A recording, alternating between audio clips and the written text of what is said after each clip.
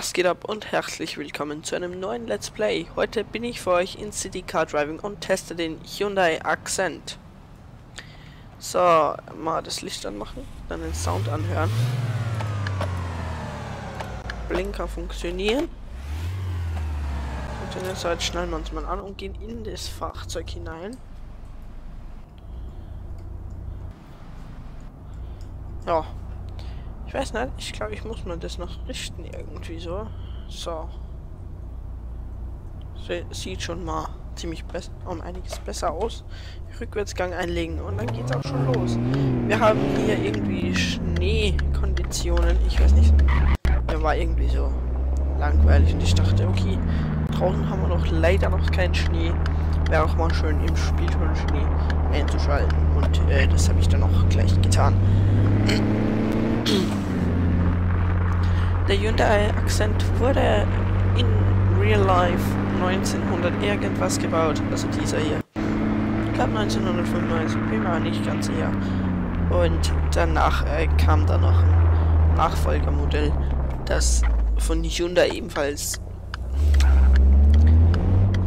als besser bezeichnet wurde. Ich meine, hier so ein Accent ist jetzt nicht schlecht.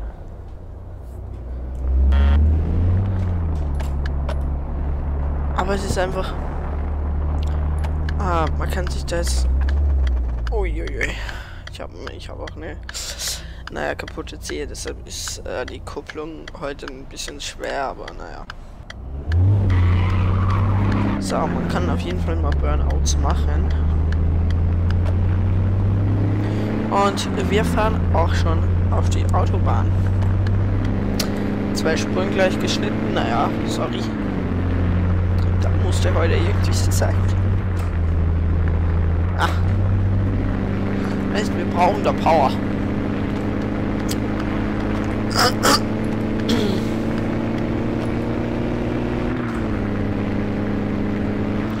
Ja, 5 Gänge. Ich bin leider noch immer verkühlt. 170, 40 FPS, naja, geht so, ne?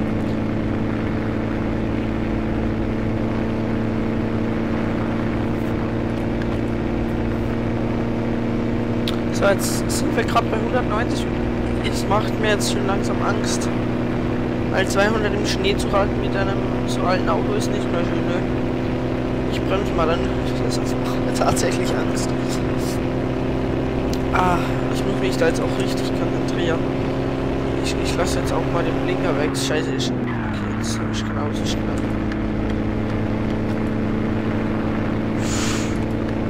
Blinker weglassen, haben wir gesagt. So, wir haben jetzt auch hier nur noch 30 FPS und jetzt bremse ich mal. FPS sind wir nur auf 30. Das weiß aber nicht, warum. Ich wüsste es aber gerne. So, draußen haben wir sofort wieder 50. So richtig komisch. Ich weiß nicht, was das Spiel irgendwie so hat mit mir. Das macht mich einfach. Das Spiel hasst mich einfach. Ich weiß nicht, aber es ist ja so. So.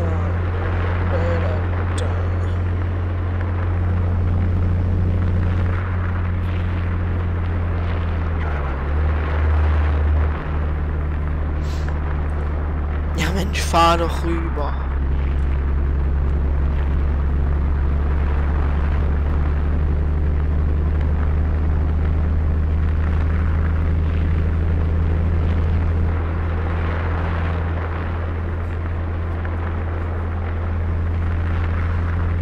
Du fährst aber ziemlich weit auf meiner Spur.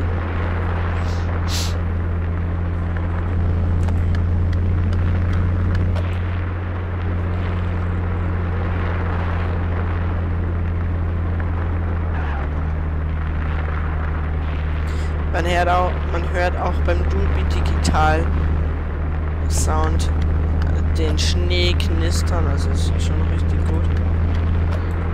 Aber naja.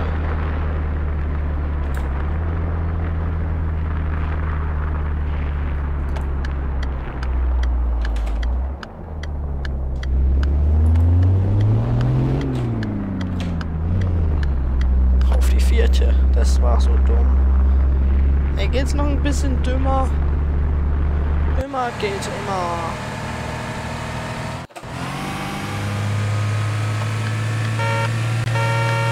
Meine Güte, wenn ich rechts fahre, sollst du nicht auch auf die Spur fahren. Gibt's denn tatsächlich?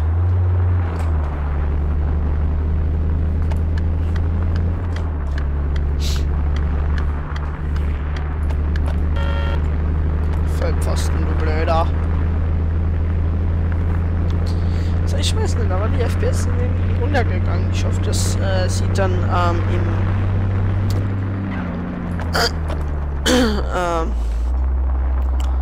nach dem Rennen dann alles schöner aus, weil jetzt haben wir nur noch 20 FPS. Jetzt vergeht mir die Laune bald. Jetzt haben wir wieder 30, aber das ist einfach jetzt schon richtig blöd. Weil ich hätte eigentlich da jetzt nicht ein Lag-Driving gehabt, sondern ein Flüssig-Driving, aber naja.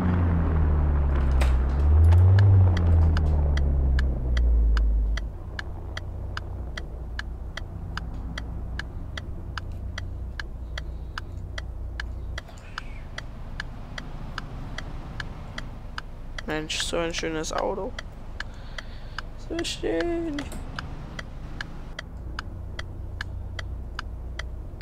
Sogar die Scheibenwischer funktionieren. Das muss ich jetzt mal.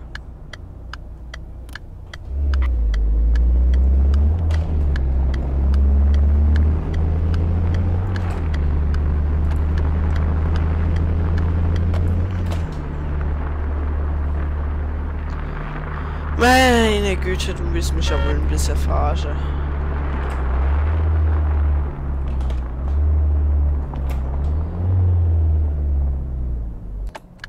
Ach, scheiße.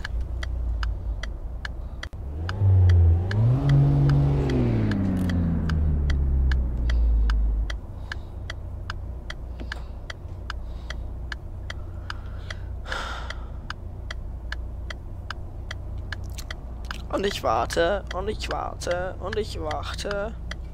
Und fahre. Gleich mitgezuckt hat, das war so lollig.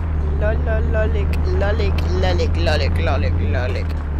Okay, so. So, das ist ja eine 70er Beschränkung. Irgendwie sind die Lichter ziemlich blau. Also ich weiß. Das ist auch richtig hell. Und Dolby digital.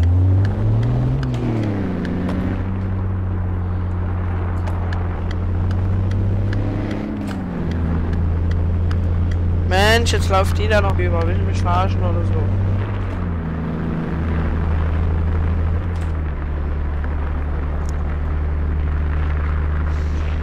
After driving in circles, it was pretty funny. Probieren wir es mit Handbremse. Oh Mensch, das war cool.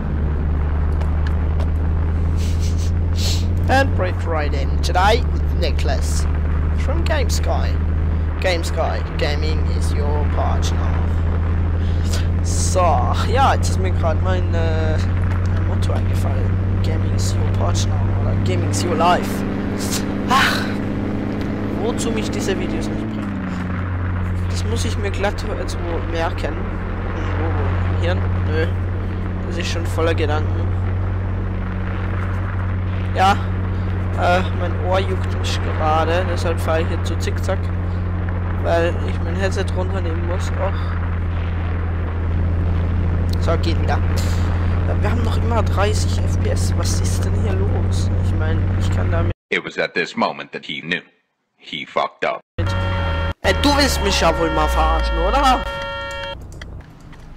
Ich habe jetzt tatsächlich nicht geglaubt, das wird jetzt heute noch passieren.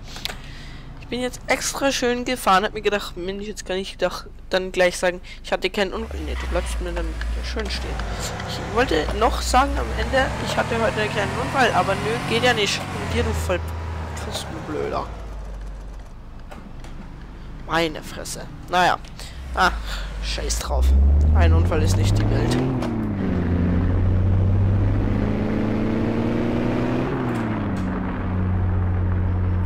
Weißt, die fahren darüber, als hätte man kein ESC oder ASR oder ESP oder ABS, ich weiß ja nicht. Ich meine, welches Auto hat denn kein ASR? Dieses hier. Naja. Ich meine, ich habe Vollbremsung gemacht, ne? Und habe den dann voll gerammt. Da kann ich ja nichts dafür. Also, der mich da gecut-offt hat, also bitte. Ach, jetzt habe ich den Bordstein geschnitten. Das ist nicht gut.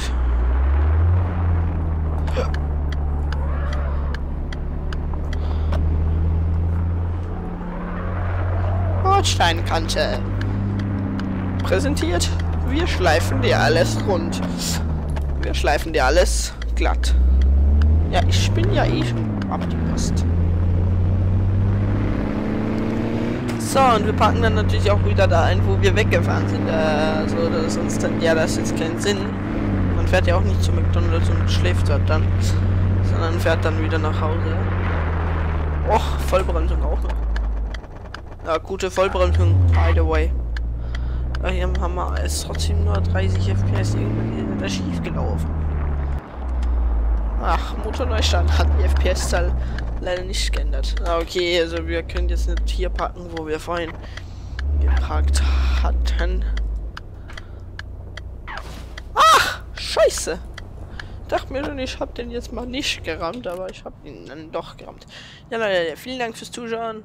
Ich hoffe, euch hat es gefallen. Und ja, bis zum nächsten Mal. Ach ja, noch ein Abo da lassen und